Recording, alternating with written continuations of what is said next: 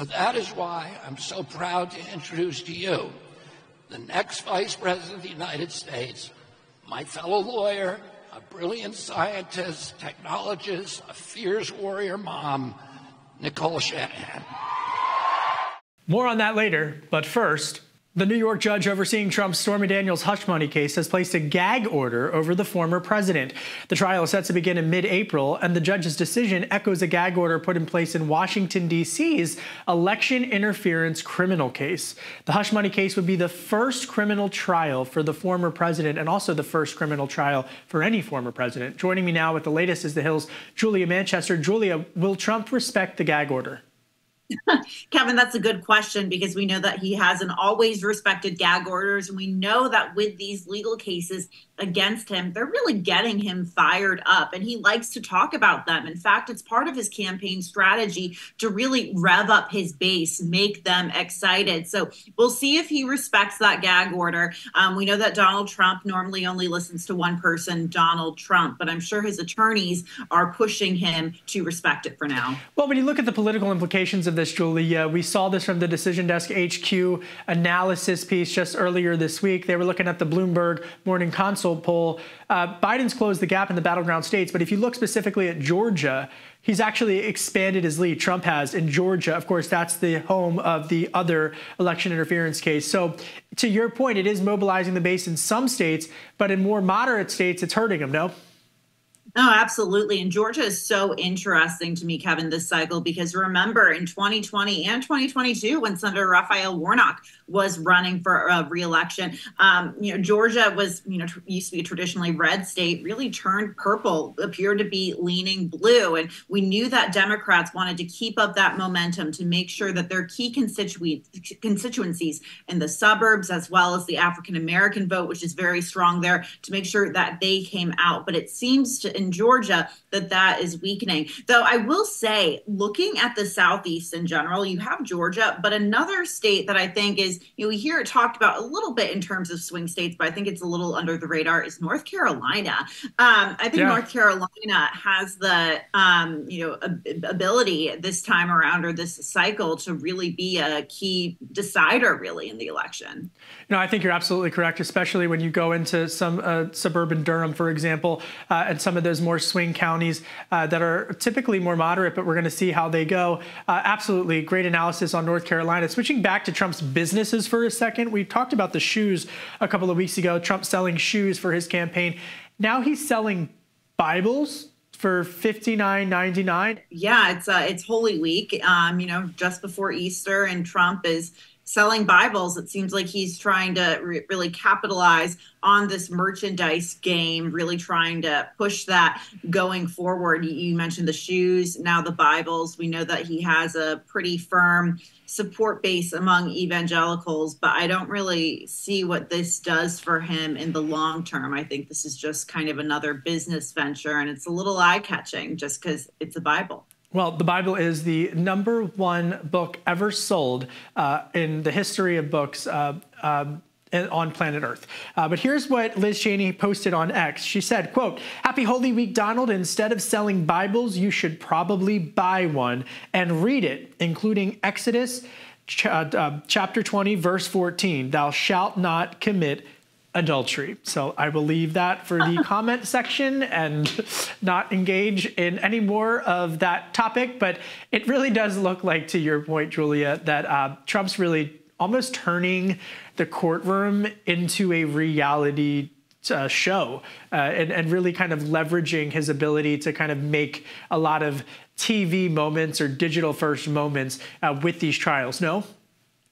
Yeah, I think you're absolutely right. And to be fair, it worked for Trump in the primary. He was able to galvanize his base. He didn't need to necessarily spend as much time as a Nikki Haley or Ron DeSantis or the others in Iowa, New Hampshire, and South Carolina.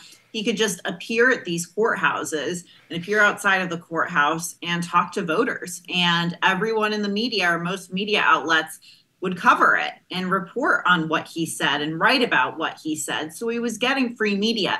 Now, he could continue to do this in the general election, but I'm not so sure how that's going to play with that really key suburban swing constituency that him and Biden are really competing for. Not even just suburban, just swing voters in general, I should say. I think these voters, they look at Trump's legal stuff, the Biden impeachment saga on Capitol Hill, and they view that as political noise, really, at the end of the day. What they want to hear Trump and Biden talking about is the economy, the situation at the southern border, crime, healthcare, kitchen table issues that impact them every day. Donald Trump's legal issues are not going to impact a voter on a daily basis like those other issues. So, Trump is going to have to do a balancing act, as he's going to be required to do some of these courtroom appearances. But at the same time, he needs to be focused on those issues that really matter to voters. But it's not just the balancing act in the courtroom. To your point, it's also who he's going to pick as his running mate.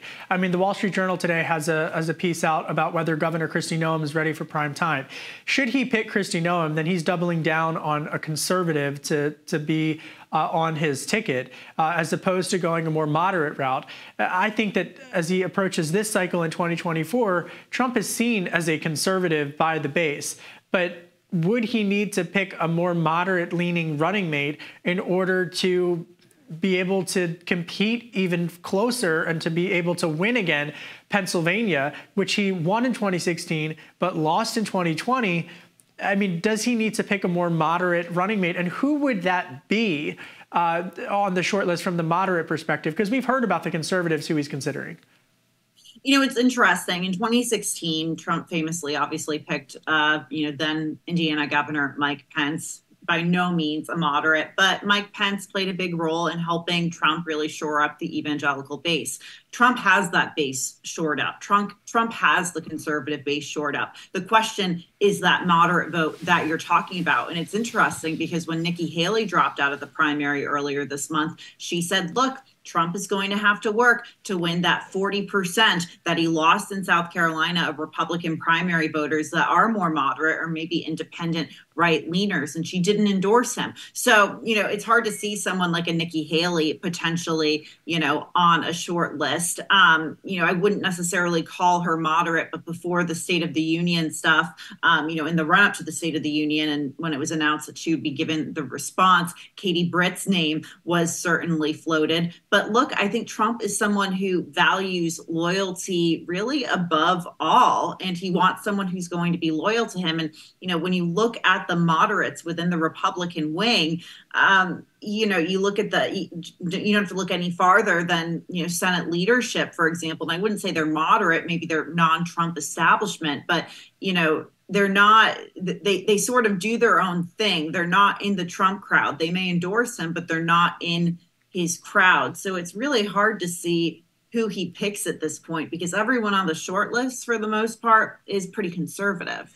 It's going to be interesting to see if where Senator Tim Scott falls into that mix, because clearly I think the general thinking was that Trump was going to pick someone, pick a female to be on the ticket. But I think that there has been a shift in terms of that thinking, at least according to the sources that I'm talking to. Speaking of running mates, RFK announcing a VP pick. Who's he picked, and what impact is this going to have on a general election and the impact that him being on the ballot in certain states could have with Trump versus Biden? Yeah, Nicole Shanahan, she's someone who I really didn't know about until the last few weeks. If you've covered tech and followed tech and really followed his campaign very closely, she has been a major donor to his campaign. Look, she's worked in tech. She's an entrepreneur based in the San Francisco Bay Area. But remember that RFK Super Bowl ad that aired earlier this year? She was sort of behind the funding for that ad. So she's been pushing this for a while. In 2020, she was supporting Biden, Buttigieg, Marianne Williamson, sort of a plethora of Democrats throughout that primary. In 2016, she supported Hillary Clinton, but she has cash. She has a cash advantage. And if what RFK needs right now is cash and fundraising, really to get himself out there, to be able to promote his, campaign and, spread that message. So that's very important. But also the point about ballot access, having a running mate will make that much easier. Now, does Nicole Shanahan throw a monkey wrench into this race by essentially saying, look, it's by, her being a woman, her being the running mate, does she threaten Trump or Biden's chances? I don't think so. But at the end of the day, not to win. Not to win, but her money impacts the race. Yeah. Her money, just totally echoing what you're saying, and what my sources are telling me is their money impacts the race. I mean, if RFK Jr. performs at 4% in Pennsylvania, yeah, that's going to make a huge impact in terms of the dynamic between Biden and Trump. If they place at 10% in a state, as some polls have them at, RFK Jr. At 10%, that definitely is going to make an impact. So, I agree with you, and we talked about this off air, Julia, in the newsroom, that they're not playing necessarily to win. They're playing to make an impact. And what RFK Jr. did was select someone who's got a ton of cash, probably could even potentially even bail out former President Donald Trump. That's how much cash San Francisco and the Silicon Valley area is floating around. And so the way that this maneuvers is going to be really, really interesting, because you just hit the nail on the head.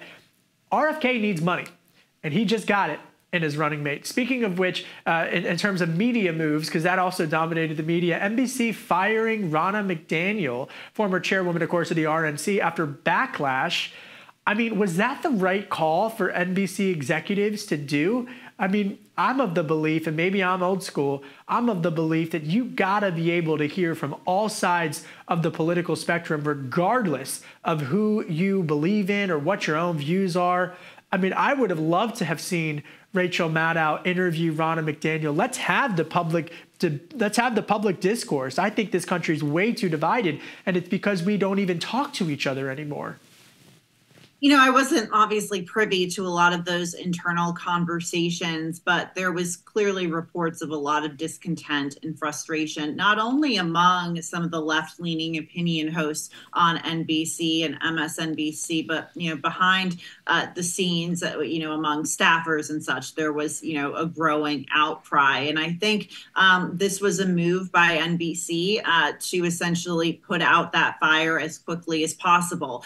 In terms of whether the fire was put out, we'll see. Allegedly, Ronna McDaniel is exploring legal options, but I think there is the question to be asked. Who's running the show there, the C-suite or the hosts and such. And it's not just NBC. On any cable news network, there's always that push and pull, and that question of, which direction a cable news network leans. Do they have, weaker conservatives or stronger conservatives, weaker liberals or stronger liberals? I think it's just this at the end of the day was an unwanted story for NBC, and they tried to, put it out as much as they could. I remember, I don't want to date myself, but I think it was 10 years ago now, when I was a cub reporter at Politico, and I had to cover a press conference between Bill O'Reilly, he was at Fox News at the time, and Jon Stewart. And here were two ideologically opposed communicators, and they appeared together to debate one another, to have a public conversation. And it really served as a model and a template in the public space, and they sold out an auditorium in Washington, D.C. People paid tickets to go hear them talk, because people wanted to see an example of ideologically opposed people having a conversation. And listen, again, not to get on the Cirilli soapbox, I think we need that more than ever in our country now. We are a sharply divided country, but we're also a closely, narrowly divided country. Just look at the House of Representatives and the balance of power up there, folks, just to look at that. We need to listen to one another. And as journalists, we need to ask tough questions to people of all different ideological backgrounds. Switching gears, another person who just lost her job, Candace Owens, fired from the Daily Wire for anti-Semitic language. I mean, by the way, that's not silencing speech or freedom of speech. That's because of anti-Semitism. But what's the fallout been, Julia Manchester, from Candace Owens' departure from the Daily Wire? Yeah, to be honest, I really haven't been following this story much, but it's something that's obviously eye-catching to see someone who was conservative to leave such a, far right-leaning network. Candace Owens, is known for being, very bombastic, headline making, controversial. And, I think her leaving is really sending shockwaves throughout the conservative media world. Hunter Biden's attorneys in Los Angeles court seeking to dismiss felony tax charges. Hunter Biden's legal woes also continuing. Yeah, Hunter Biden's legal woes continuing. We're going to see that battle play out. Once again, it's just another update in a saga for Hunter Biden. We'll see how it goes, but it's not good news for him. And just lastly, before I let you go, the Supreme Court beginning those oral arguments on the access to abortion pills, and Alabama Democrats winning a special election after focusing their campaign on the IVF abortion issue. Already you're seeing how this is going to impact the midterm elections and the presidential elections. Yeah, absolutely. I think you're going to see this. This is a big warning sign for Republicans in particular. You're going to see Democrats continue to go on the offense to use this as, a tool to talk about reproductive rights. For so long we were talking about abortion, we still are, but the new battlefront in the battle over reproductive rights is clearly IVF. So it gives us a bit of a preview going into the general election. Julia Manchester, thanks so much for your time and breaking down all the headlines. Appreciate it. Thanks. I appreciate it.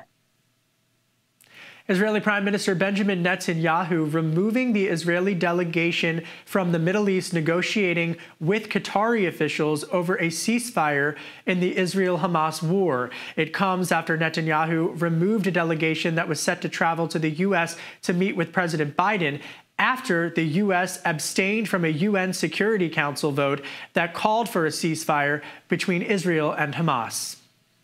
U.S. automakers are rerouting shipments after the Francis Scott Key Bridge in Baltimore collapsed earlier this week. Shipping companies say they need to reroute cargo and shipping routes as they wait for the bridge to be rebuilt and the port to reopen.